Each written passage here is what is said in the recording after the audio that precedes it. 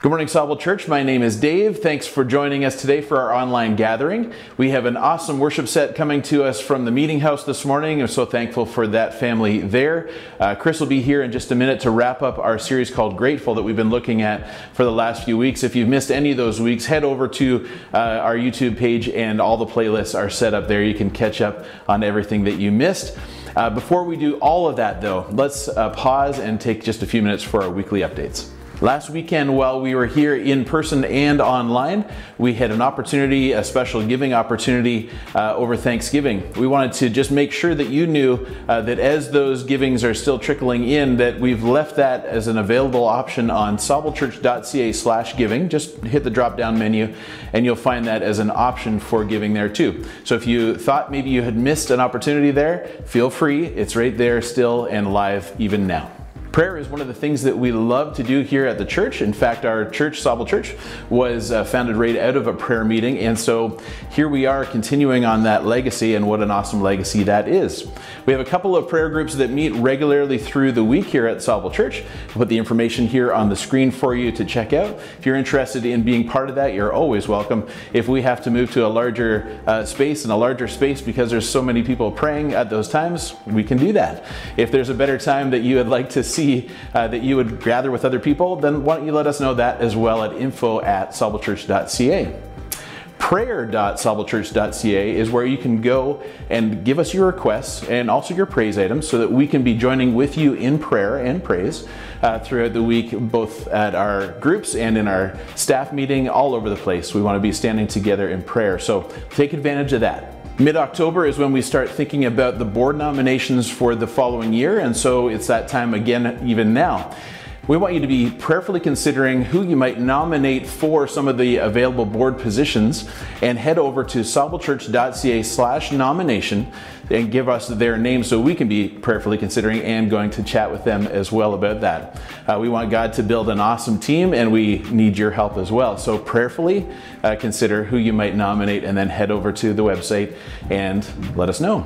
As we wrap up our current series this morning called Grateful, we're looking forward to a small mini-series, a 2-week mini-series starting next Sunday, both in person and online, called First Love. We want to look at a couple different things that are happening through Scripture that just draw us towards the Father. And so let's do that together as we start that next weekend. November 13th, we want to gather together for a very special Sunday morning, both in person and live streamed online, as we look at the ongoing ministry of Pastor Dave Brotherton. And so we're so excited to be able to do that. Looking forward to hearing from a bunch of different voices throughout a ministry career that has gone for decades, and a very fruitful one at that. Join us, mark it on your calendar, November 13th, and be available to be part of that. We'll be having guests from all over the country, really all over the world, joining us that morning. And so we're looking forward to that. November 13th, celebrating the ongoing ministry of Pastor Dave Brotherton. As always, if you're interested in partnering with us in ministry through giving, we would welcome you to do that. Head over to saublechurch.ca/giving to find out more information on the 5 simple ways that we have set up for you to do exactly that. We want to continue to be a generous people, and we want to be prayerfully motivated for how God would have us do that. And as He blesses us, we bless others. So let's do that. That's it for our weekly updates. As we gather both in person and online today, would you be blessed by what is coming? And God, would you be made famous through this? We just pray that with all of our hearts. We want to transition now into a time of worship, and we're so thankful for our brothers and sisters down at the meeting house who are providing our worship experience this morning for us here online. This is exclusive to us here online, and so we're happy that we are able to take advantage of that and join with them. Now, some of the songs might be a little bit unfamiliar. That's okay. The lyrics will be on the screen. Let's use this time to worship, of course, but maybe even just reading those lyrics and just training our mind on who God is as we do that, helping us to be grateful as we come to the throne room this morning. And I don't know, maybe God will present things to us as we go through this time, but let's just pause everything else around in our world and focus in on who He is this morning. And once again, thank you, Meeting House, for helping us with that. Let me pray for us before we do that, and then we'll go to video on that as well. Let's pray. God, thank you so much for this morning and the opportunity that we have to gather in this unique way. From all the different places, all the different living rooms, all the different cars, all the different whatever, to gather even right now and to call on your name. So as we join together in worship this morning, would you be pleased? Would you find this to be a sweet sound in your ear? And then would you just come and bless us through that? God, we give you everything that's about to happen. And we love you. We want to hear from you this morning to help us to eliminate all the unfocused bits and really just dial in on you this morning. We pray this in your name. Amen. Amen. Happy Thanksgiving. We are so happy that you're here. We're going to spend a few times in musical worship, so feel free to stand and worship with us, however you feel the need this morning.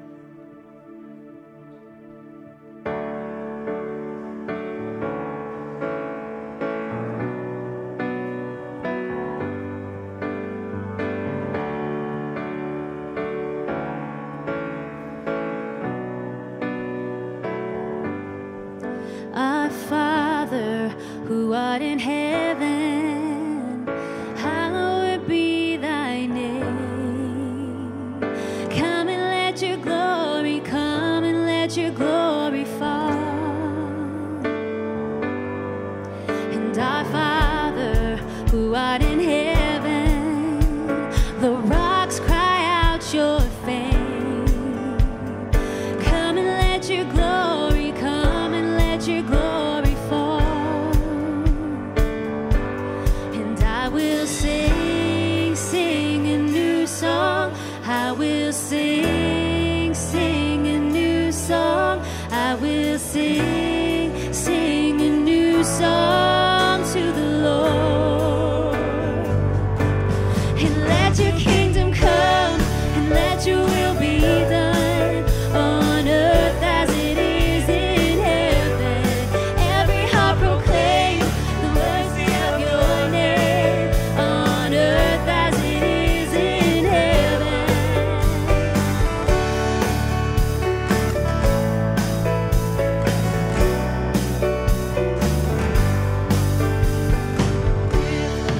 New every morning, mercy is daily bread. In the name of Jesus, in the name of Jesus we pray. And lead us not to temptation, but deliver us with your hand. In the name of Jesus, in the name of Jesus we pray. I will sing, sing a new song. I will sing, sing a new song. I will sing, sing a new song to the Lord. Let your kingdom come and let your will be done on earth as it is in heaven.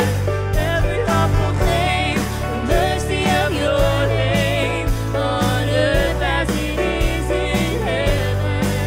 For the kingdom is yours and the power is yours and the glory forever. Amen. For the kingdom is yours and the power is yours and the glory forever. Amen. Sing this out. For the kingdom is yours and the power is yours and the glory forever. Amen. For the kingdom is yours and the power is yours and the glory forever. Amen. Let your kingdom come and let your will be done on earth as it is in heaven. Every heart proclaim the mercy of your name on earth as it is in heaven. Let your kingdom come and let your will be done on earth as it is in heaven. And every heart proclaim the mercy of your name on earth as it is in heaven.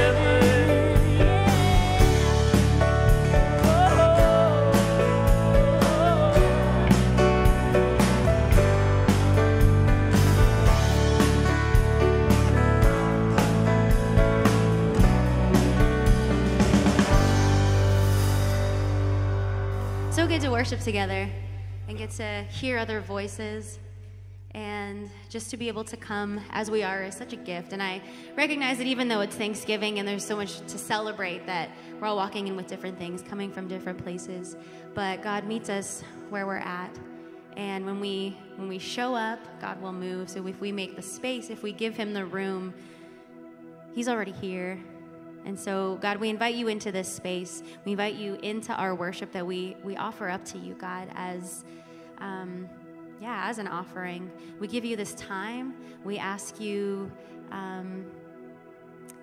to remind us that we are yours and that there's nothing that can separate us from you. And we thank you for your Spirit. And as we sing this song, God, we sing it together with one voice as a family, alongside one another in community, which is such a gift. So thank you for this time together. And would you just be here working, God?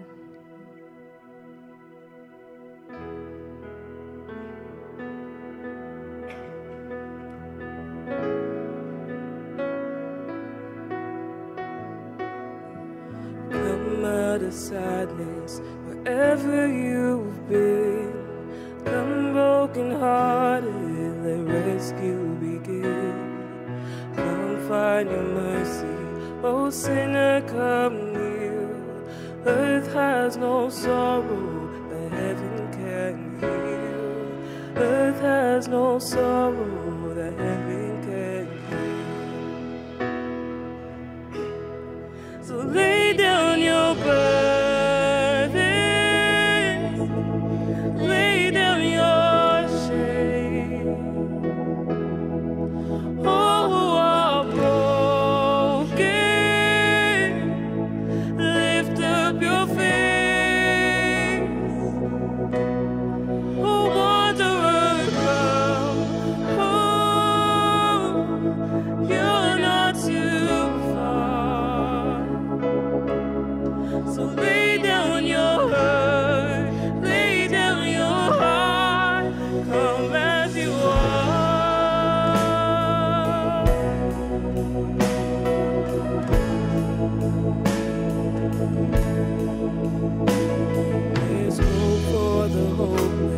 And all those who stay at the table, come taste the grace. There's rest for the weary, rest that endures.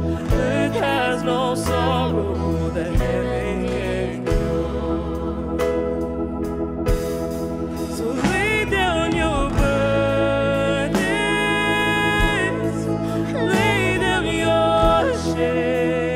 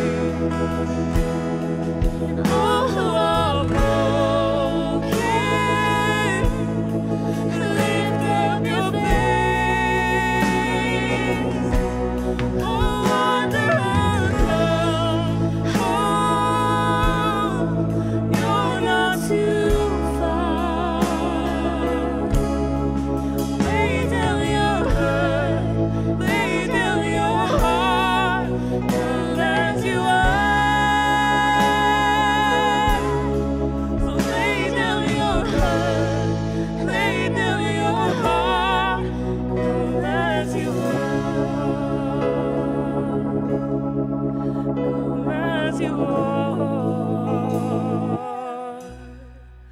Come as you are.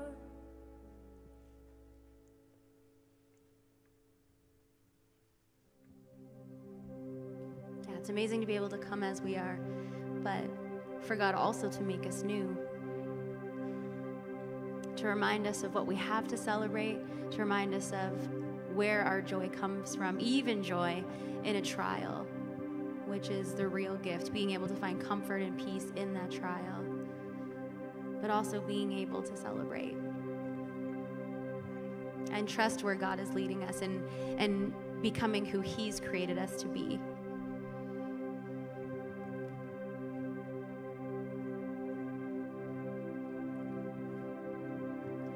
You have given us a new name as sons and daughters of your righteousness, and you have taken all of our shame and given us the gift of holiness.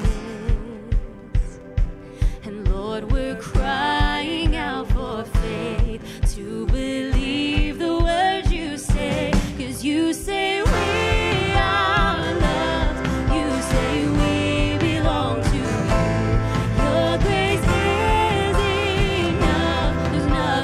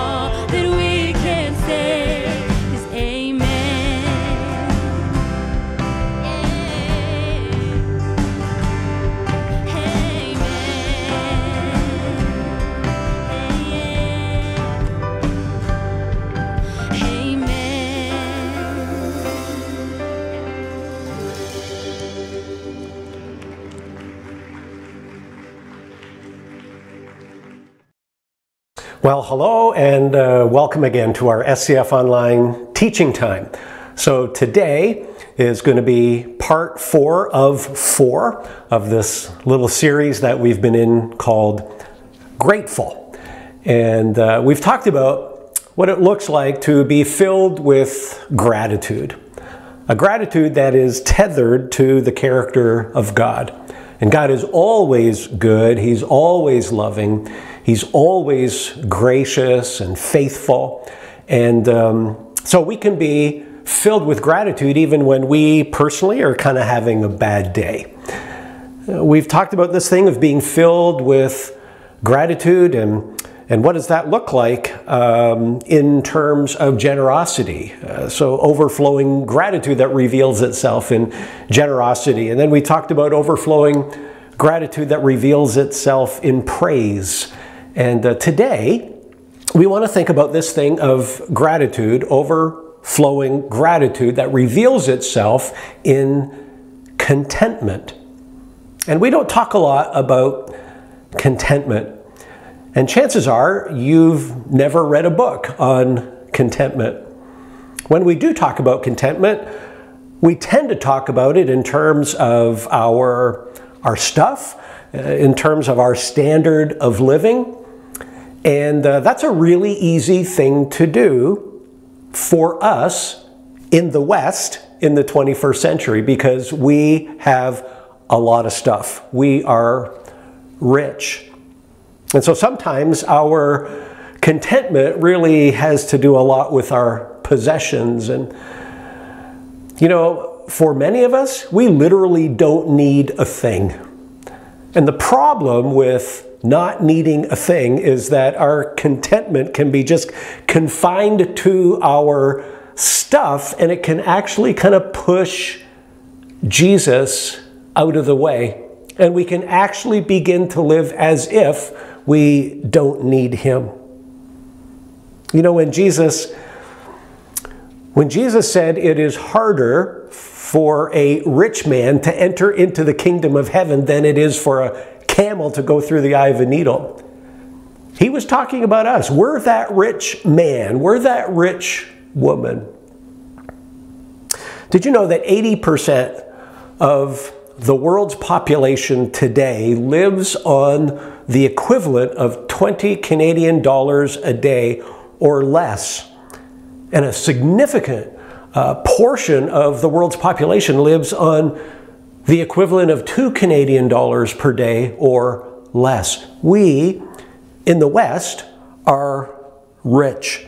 If you are a single Canadian adult and you have an income of $55,000 after tax, you are in the top 2% of wage earners globally.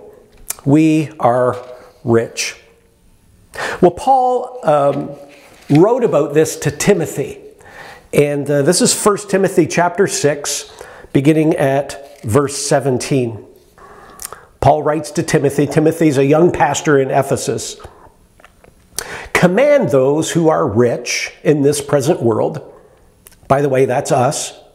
We're the ones who are rich in this present world. Command those who are rich in this present world not to be arrogant, nor to put their hope in wealth, which is so uncertain, but to put their hope in God, who richly provides us with everything for our enjoyment. Command them to do good, to be rich in good deeds, and to be generous and willing to share. In this way, they will lay up treasure for themselves as a firm foundation for the coming age, so that they may take hold of the life that is truly life. Statistically speaking, we are the ones who are rich in this present world. Maybe you've read some of the book of Revelation. Maybe you've read it all. Maybe you've read it multiple times. You might know that in chapters 2 and 3 of the book of Revelation, we find there 7 letters. 7 letters written by Jesus to 7 actual local churches of Asia Minor. And in these 7 letters, Jesus is essentially evaluating these churches. And he follows kind of the same pattern with all 7 of these letters. He addresses each church individually. Then he commends them. Then he reproves them. And then he urges them to overcome the challenges that they're facing. What's interesting is 2 of the letters have no reproof, only commendation. Now, that's the kind of church I want to be a part of. That's the kind of church we all want SCF Online to be and Sauble Christian Fellowship to be. And maybe you have a church that you attend in person, and that's the kind of church you want to be part of, a church where Jesus only has good things to say. One of the churches, one of these 7 churches has no commendation, only reproof. Now that catches our attention, doesn't it?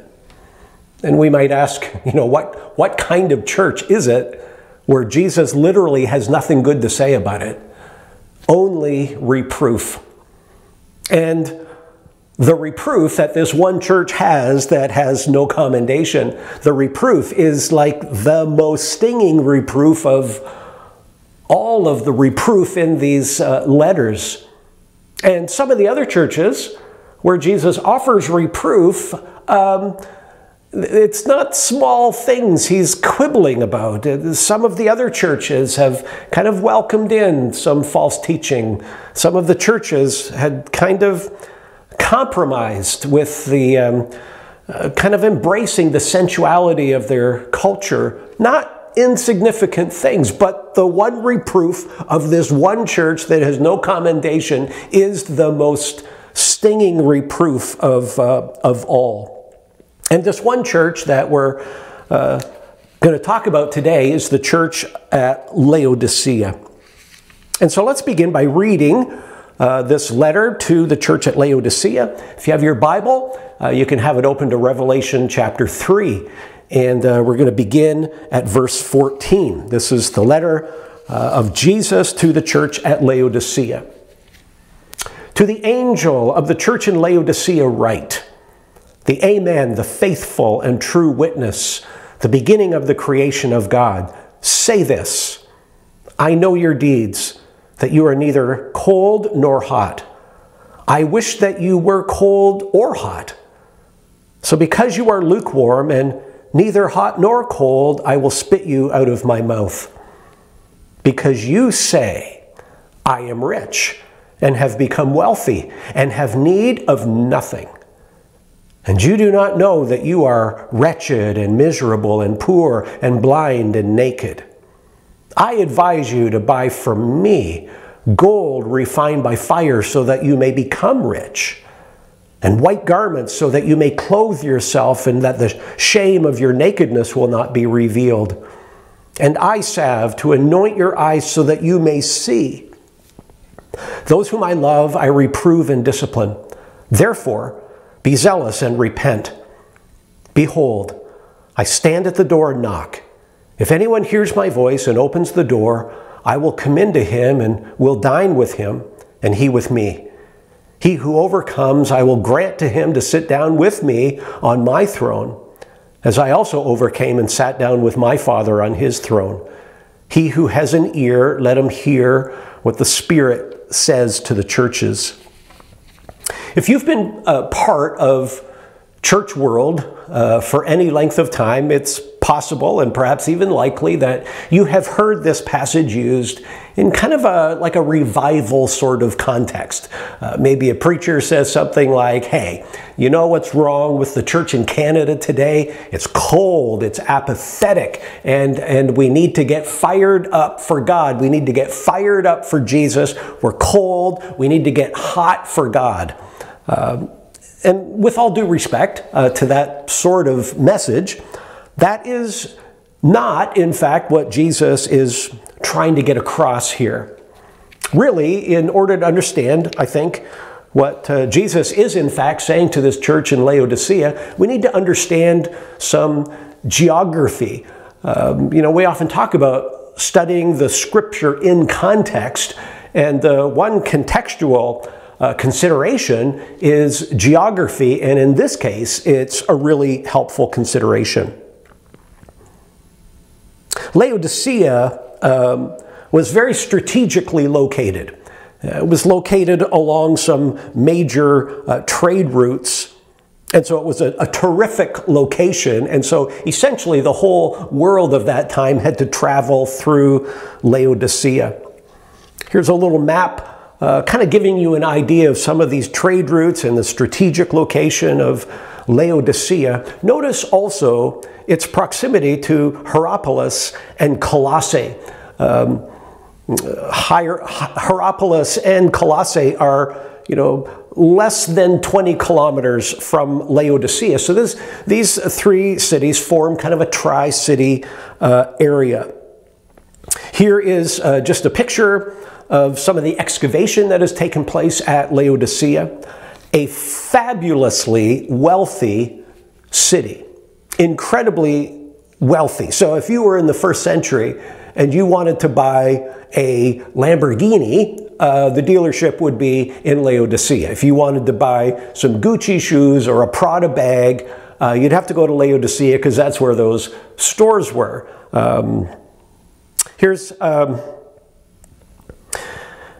I should point out that although Laodicea was indeed a fabulously wealthy city, it had one major problem. It had no water. And the nearest source of water to Laodicea was about 8 kilometers away. That's where the nearest underground well or aquifer was. And so what happened was the water got piped into Laodicea from about 8 kilometers away through a system of pipes or aqueducts. And here's what that looked like. This is literally a Laodicean aqueduct. And that's how the water traveled 8 kilometers to get to Laodicea. And as you can imagine, this is a hot climate. And so by the time water travels through these aqueducts 8 kilometers, by the time it gets to Laodicea, it is no longer cold and refreshing. It is, as the text said, lukewarm. And archaeologists have uncovered a lot of this pipe in the area of Laodicea that was used to transport water. And what they noted inside these pipes was the high degree of sediment. There was evidence that every so often along these pipes there were access ports for people to be able to maintain and to scrape out all of the buildup of minerals and so on. And so by the time the water got to Laodicea, not only was it lukewarm, but it also was calcified and sulfurated. It would have tasted horrible, and it would have smelled probably like rotten eggs, if you've ever smelled kind of rotten egg water. And so Jesus, in this letter, really is speaking into their specific context with what they had to deal with every day. They knew exactly what Jesus was talking about because they hated their water. We showed that little map showing the proximity of Laodicea to Hierapolis and also to Colossae. Here's a picture of the region of Colossae. Colossae was located kind of in the foothills of these mountains, and they received their water from the snow melt. And so it was cold and refreshing and clear and sweet and wonderful. Here's a picture of Hierapolis, and Hierapolis was famous for its hot springs. They were famous in the first century, and still today tourists flock to the area of Hierapolis. And here is a picture, it's a fairly modern picture of the hot springs there, and people would go and would soak in these hot springs for their healing and therapeutic value. So as you think about that, you can kind of begin to get a sense of what Jesus is getting at. Jesus says, I wish that you were cold or hot. He's saying, I wish you were cold, like the cold, refreshing and wonderful water of Colossae. Or, I wish you were hot and healing and therapeutic and helpful, like the hot water of Wrapup. But quite frankly, Jesus says, you are like your water. You are lukewarm and distasteful. And it's as if Jesus says, and you know that feeling that you get when you drink your water? Well, that's how I feel about you. Pretty stinging reproof from Jesus. So rather than this being a passage that says, hey, you're cold, you need to get hot for God, no, Jesus is saying, I wish you were cold or hot. And Jesus goes on in the letter to describe really what the problem is. You're distasteful, you're lukewarm, you're not hot like Wrapup or cold like Colossae, so I will spit you out of my mouth. Why? Why such stinging reproof? Well, here's why. Because you say, Jesus writes, because you say, I am rich and have become wealthy and have need of nothing.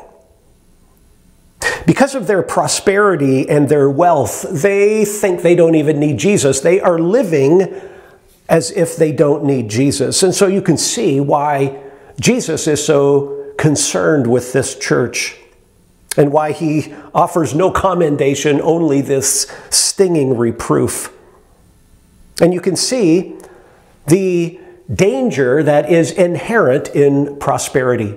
You know, not a thing wrong with prosperity, not a thing wrong with wealth, not a thing wrong with success. But you can see that inherent in that prosperity is the danger that it can blind us to just how desperately we need Jesus. Prosperity can kind of lure us to a contentment with our stuff, but to actually push Jesus out of the way. Think back to that little map that we had on the screen, the strategic location of Laodicea. Again, it was an incredibly affluent city. All of the trade routes went through Laodicea, and it was the banking center for the whole region. So it was a financial hub.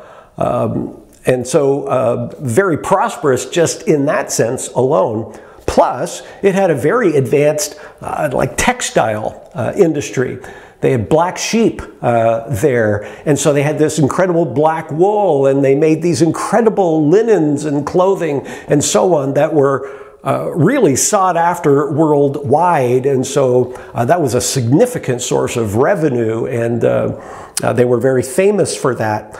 Plus, they had this kind of really like a pharmaceutical component to their economy, and one of the most prosperous products that they had was this eye salve that was developed with minerals that were regional to Laodicea, and this eye salve was said to have some really restorative and healing kind of properties to it. And so it was an extremely affluent city. Laodicea had 2 theaters. Now that doesn't sound like much, but if you think about Ephesus, Ephesus had 1 theater, and Ephesus was a much larger city. Ephesus was like the Toronto of its day, and so Ephesus had 1 theater. Laodicea, much smaller, had 2. And so, you know, here's kind of the mentality or the mindset of the city. I am rich, I've become wealthy, and I have need of nothing. The whole city kind of held that philosophy, including the church, including the Christians. Laodicea was virtually leveled by an earthquake in AD 17. And kind of like today, like recently, of course, Hurricane Fiona created so much damage in the Atlantic provinces. And so what happens, and what happened, in Canada here, you get representatives from the federal government who travel to the Atlantic provinces. They've got their clipboards, they've got their calculators, they've got their checkbooks, and it's like, okay, what's it going to take to fix this up? And so I think last week, even there was a package of $300 million announced to help the Atlantic provinces rebuild and recover and from the damage of this hurricane. Well, similarly, in AD 17, when Laodicea is leveled by an earthquake, representatives from the Roman government, so representatives leave Rome and head to Laodicea, and they've got their checkbooks and their clipboards and their calculators, and they say, okay, how much is it going to take to rebuild? And guess what the Laodiceans said? No thanks. We're good. We've got this. We don't need a thing. And they took no money from Rome. And they rebuilt their city entirely on their own. So their prosperity had brought them to a place, even the Christians, to a place where they felt no need of Jesus in their lives. They had everything they needed. They didn't even need Jesus, and they lived that way. There's a number of warnings all through Scripture about really the dangers of prosperity. And again, nothing wrong with prosperity. Nothing wrong with being wealthy and successful, but there's a danger inherent in it. You might remember, if you've read through the book of Deuteronomy, I believe it's in chapter 8, where God issues a warning to the Israelites before they enter into the promised land. He says, when you get into the promised land, when you see wells that you did not dig, when you see vineyards that you did not plant, when you see houses that you did not build, be careful, lest you forget the Lord your God. The dangers inherent in prosperity and the things that we have. And so Jesus in this letter goes on to say, they've said, we're wealthy, we've got need of nothing. And then Jesus says, well, let me tell you how I see it. From where I sit, in my sight, you are wretched, pitiful, poor, blind, and naked. And I think one of the things that we need to grab onto is that God is indeed the author of prosperity. You know, we read in the Scripture in James that every good and perfect gift comes from Him. Every good thing that we have comes from God. So He's the author of prosperity, but His definition of prosperity so often is different from ours. One story that I like from the life of Jesus, and frankly I like them all, but this one is a good one. And it's found in Luke chapter 12, and it goes like this. Someone in the crowd said to him, that is to Jesus, "Teacher, tell my brother to divide the inheritance with me." And Jesus replied, "Man, who appointed me a judge or an arbiter between you?" Then he said to them, "Watch out, be on your guard against all kinds of greed. Life does not consist in an abundance of possessions." By the time you get to this story, to Luke chapter 12, Jesus is incredibly famous. Huge crowds are following him everywhere he goes. And so here's a very unique scenario where there's a huge crowd surrounding Jesus. And somehow in the midst of this crowd, Jesus and this other guy lock eyes. And it's almost as if the crowd quiets, and there's a spotlight on this guy, and he's got the microphone, and it's his one shot to say something to Jesus. And so he says, "Jesus, I want more money. Tell my brother to give me more money. He's cheated me. I want him to give me more money." And you know, I would hope that if you get one shot to say something to Jesus, it would be better than that.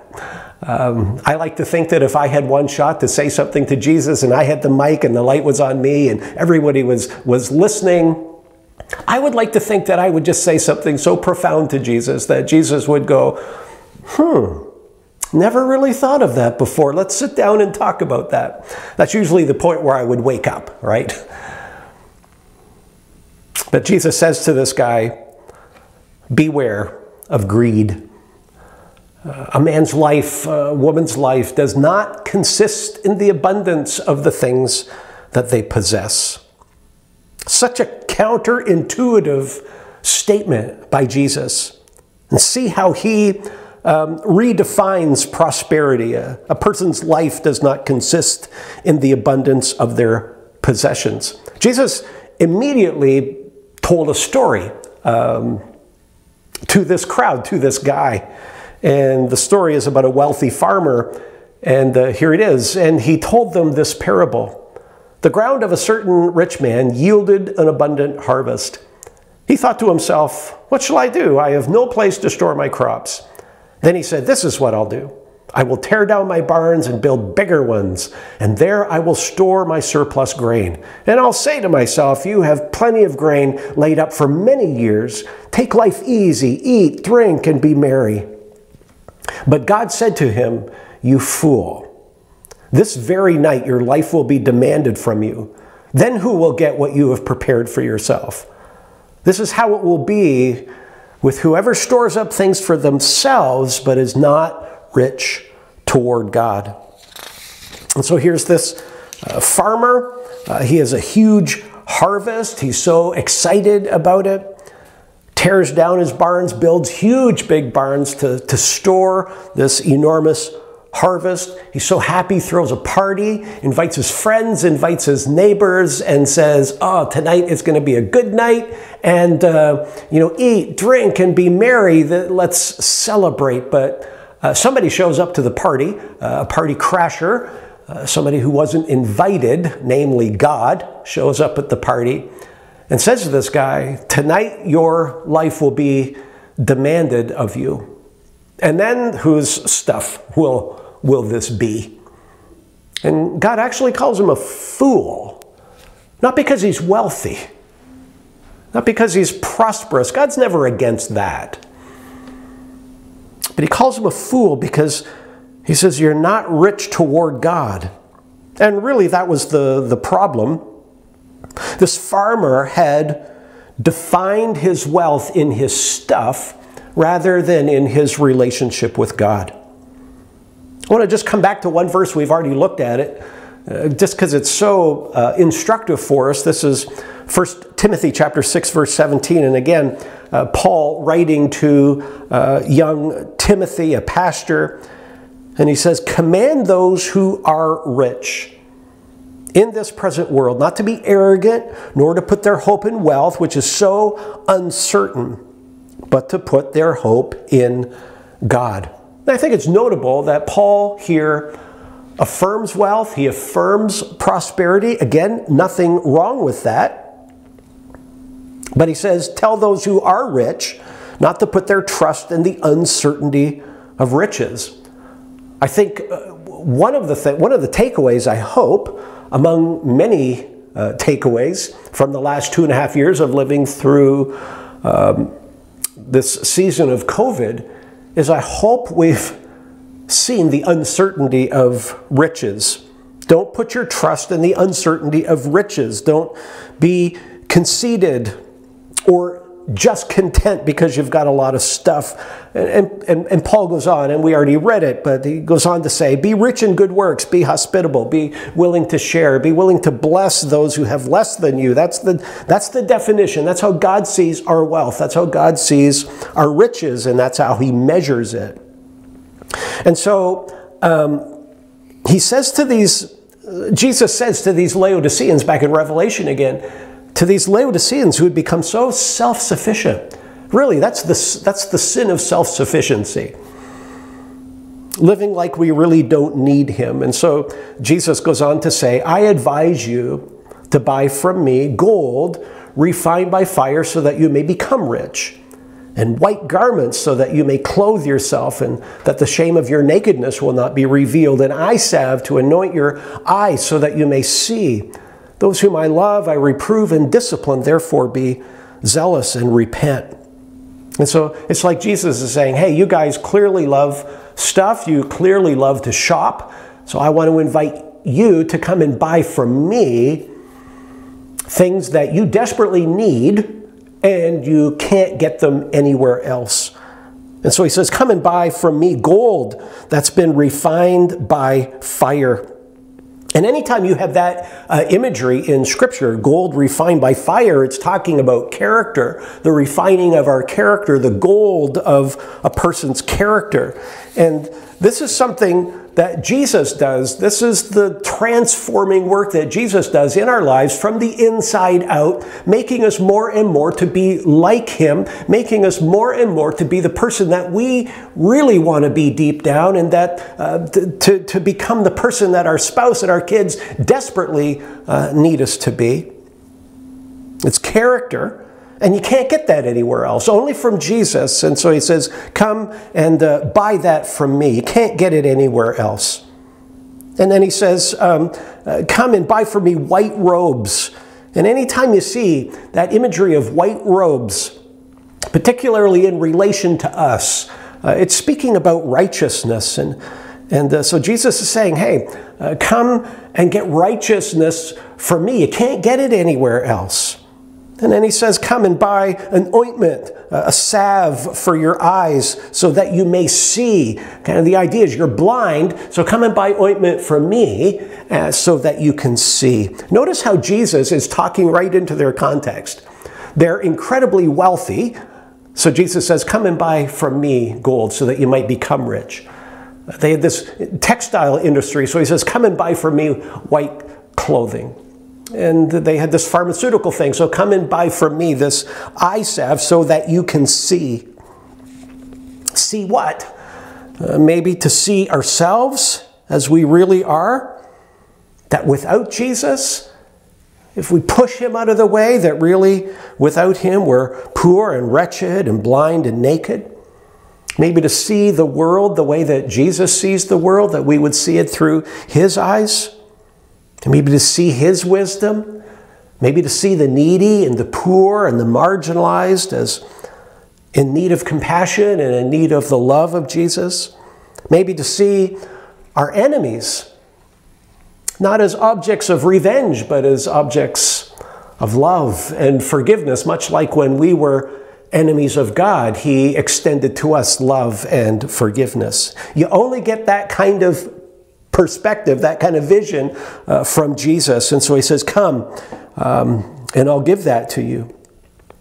He closes the letter with verse 20, which says, behold, I stand at the door and knock. If anyone hears my voice and opens the door, I will come in to him and will dine with him and he with me.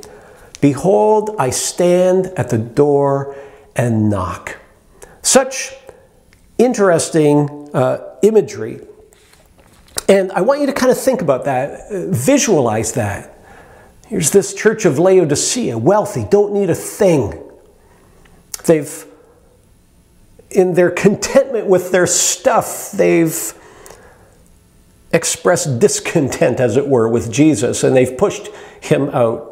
They're blinded to just how desperately they need him, and they've pushed him right out of the church so that Jesus is outside, knocking, wanting to come in.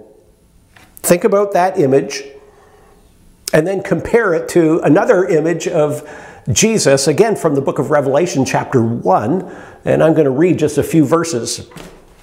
This is Revelation chapter 1. Of course, John pens the revelation, and in Revelation 1 he pens this vision of Jesus. Listen to this. These are the words of John. I turned around to see the voice that was speaking to me. And when I turned, I saw 7 golden lampstands. And among the lampstands was someone like a son of man, dressed in a robe, reaching down to his feet and with a golden sash around his chest. His head and hair were white like wool, as white as snow, and his eyes were like blazing fire. His feet were like bronze glowing in a furnace, and his voice was like the sound of rushing waters. In his right hand he held 7 stars, and out of his mouth came a sharp, double-edged sword. His face was like the sun, shining in all its brilliance. When I saw him, I fell at his feet as though dead. Then he placed his right hand on me and said, "Do not be afraid. I am the first and the last. I am the living one. I was dead, and behold, I am alive forever and ever." What a picture. John sees Jesus as this conquering King of heaven. And you know, John had seen Jesus a lot. They had hung out together for 3.5 years, side by side. But John at no time had ever seen Jesus like this incredible, powerful, conquering King of heaven. And then you get to the end of chapter 3, to the end of this letter to the Laodiceans, and here's Jesus, marginalized, standing on the outside, knocking, wanting to come in. It's an incredible contrast. You've perhaps heard this verse used, Revelation 3:20. You've perhaps heard it used in an evangelistic context, but that's really not the context. It's not an evangelistic verse. This is written to us. It's written to Christians. It's written to the church.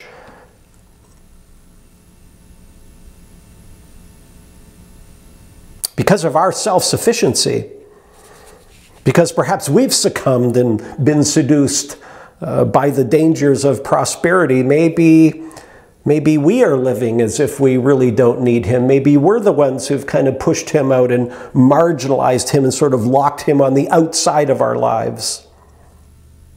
And I wonder today, do you hear the knock of Jesus? We've pushed him out. He's outside, collar up, shoulders hunched against the cold, humbly. This conquering King of heaven, humbly knocking on the door of your heart, saying, "I want to come in." Well, I wonder if we hear that knock today, if we'd be willing to open that door,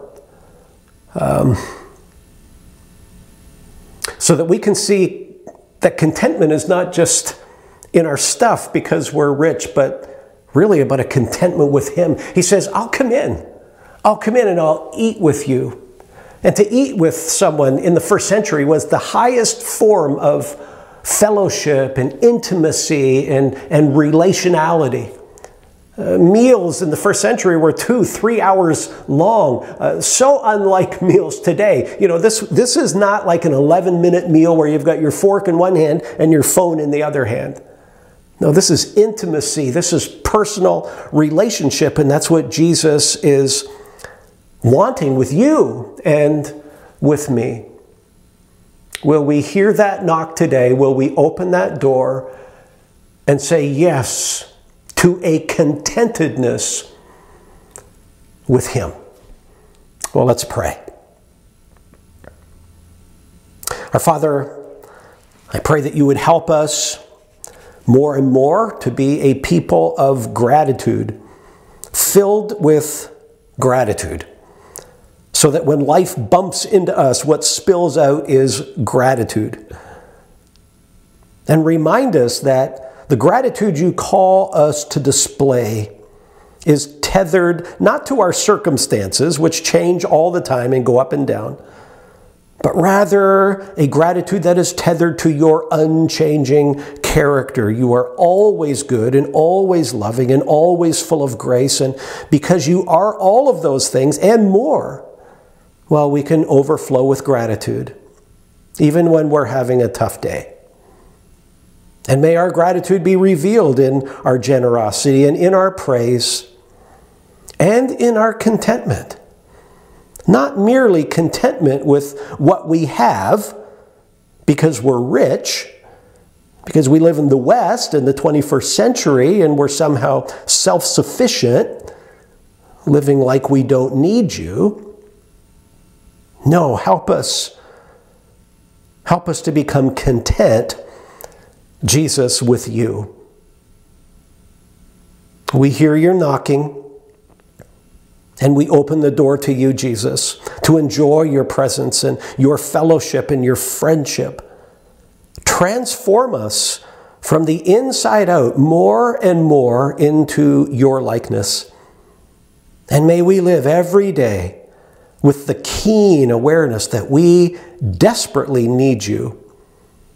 Help us to see ourselves the way that you see us, Jesus, clothed in righteousness, your righteousness. And help us to see you clearly and to see the world clearly through your eyes.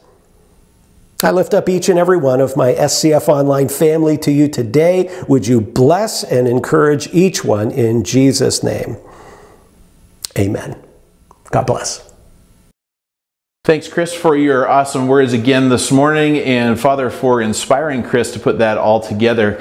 Over this past series called Grateful, we have explored a whole lot of things, and there's been some awesome life change that is possible if we hear those words and we apply them to our lives. If you've missed any of those messages throughout the past month or so, head over to the playlist options in our YouTube channel at Sauble Church and find that and just catch up. We'd love for that to happen. It's not just a message series. It's not just a 30-minute talk on a video. It is a call to our lives. And so take advantage of that. Anyway, that's it for us today. Thanks so much for taking time, church, to gather with us. If you're joining us during the premiere, the live chat is happening right now.